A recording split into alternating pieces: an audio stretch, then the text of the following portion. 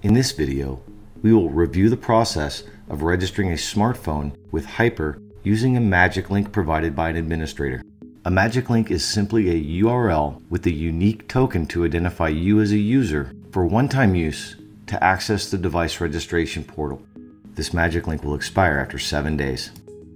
Opening this link will take you directly into the HYPR Device Manager where you can pair your smartphone.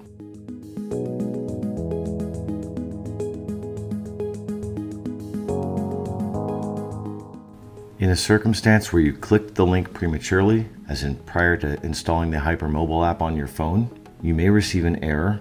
All you need to do is type in your email address and click the button for Get a New Link.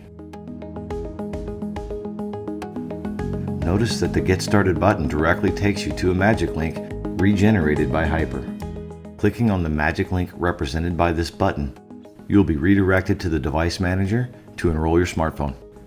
So if you get a new device and you don't remember how to get to the Device Manager, ask your administrator for a HYPR Magic Link.